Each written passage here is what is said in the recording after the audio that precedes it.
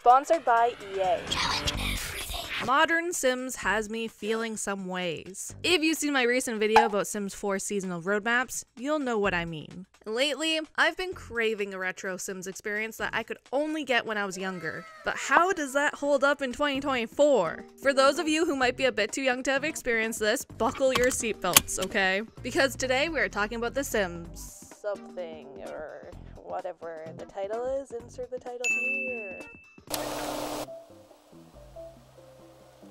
For a long time now, I've wanted to do a nostalgic look at the older Sims titles, but not one of the main PC games. There are so many different Sims titles that were released on old consoles throughout the years. Games like Sims Medieval, Sims 2 on DS, Sims Life Stories, The Herbs, Sims Online, and My Sims. And yeah, some of those were released on PC too. I was just listing out titles at that point, you know what I mean, Jellybean. But how do these games hold up nowadays?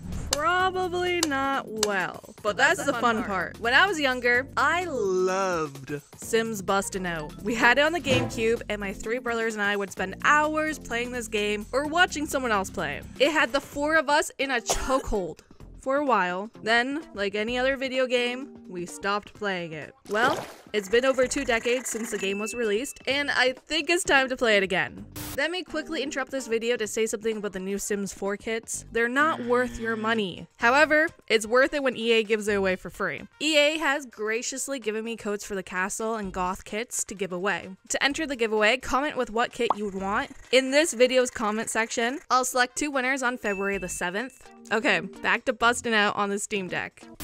Sims Bustin' Out was released in December of 2003 in North America and Europe for Game Boy Advance, GameCube, PS2, and Xbox. It was later released in February of 2004 for those consoles in Australia and Japan. Then again for N-Gage in May of 2004 for North America, Europe, and Japan. It was the first Sims title not to be released on Windows PC. The game was well received on all platforms. Essentially, the game focused on Malcolm Landgrab going through his neighborhood, stealing items in return for unpaid rent. Yes, the land grabs were even back then. Your goal in this game was to complete all of the career tracks, or at least one, unlock and buy back everyone's possessions, and become rich enough to somehow evict Malcolm from his mansion so your sim can move in. In hindsight, this is wild. This is like eating the rich, but in a way where you're becoming what you eat. It's like, let's save the town by becoming so rich the rich villain gets screwed. Honestly though, if your sim became rich, that doesn't take away Malcolm's fortune, so I want someone to explain this logic to me and how it works, because no, that's not how it would work in real life. Anywho, the game is similar to previous Sim titles, aside from the objectives and storyline. In fact, it features several items from the Sims expansion packs, like Living Large, House Party, Hot Date, and Superstar. There are 2 modes for the game, one for the storyline, and a free play mode. The PlayStation 2 version also once had the option to play online. Sadly, this online mode was shut down on August 1st, 2008, the same day The Sims Online shut down. RIP. The Game Boy Advance and N-Gage had their own storylines. The Game Boy Advance and the Nintendo DS version of The Herbs, Sims in the City, served as a sequel to this version. In this story mode, you're in Sim Valley for the summer holiday. Similar to the other one, it was objective-based, but instead of unlocking the items, you had to complete tasks to unlock new houses. You could also control your Sims directly using the Game Boy's directional pad. There were mini-games featured that were progressively unlocked as you played and completed tasks. For N-Gage, you can collect 3 classic games, like Snake, and you can play it on the Sims mobile phone. Enough about that though. We're going to be playing Bustin' Out like Glob intended us to, on GameCube. Simulated on my Steam Deck. I'm not biased at all. I want to start off by saying how much I wanted to love this game. Why does it seem like I had an easier time with it when I was an actual child versus now? These Sims are hard to maintain. Everything takes too long to fulfill, and the game doesn't spell out what exactly needs to be done, which is fine. I'm fine with it. It's all pretty straightforward anyways. The biggest issue for me was the needs. Every time I thought, hey, I'm getting back on track, I wasn't getting back on track. Nope, I was not. It got to the point where I googled cheats for this game, but decided, against my better judgment, to not utilize those. The goals were pretty easy, unless you're failing at taking care of your Sim's needs, which I clearly was. Another thing I found annoying was the other Sims in the game. Oh my glob. Were they ever annoying? It felt like every 2 seconds a dialogue box would pop up with them saying something frustrating to me. Why aren't I getting new gym memberships? I thought you were here to help us. We're going to be 2 popular Sims, dude. Why aren't you having any fun? What stinks, is that you? I get it. I'm not completing the goals that quickly. And my needs are, well, I'm in the red. Let me just fulfill my needs so I can function as a normal Sim. Please, leave me alone. I do like the nostalgia that came along with this game. Not only am I reliving the days when I played Bustin' Out, I'm also reliving my Sims 1 days to an extent. It was nice. It reminded me of a simpler time, not only for the Sims franchise, but for my life in general.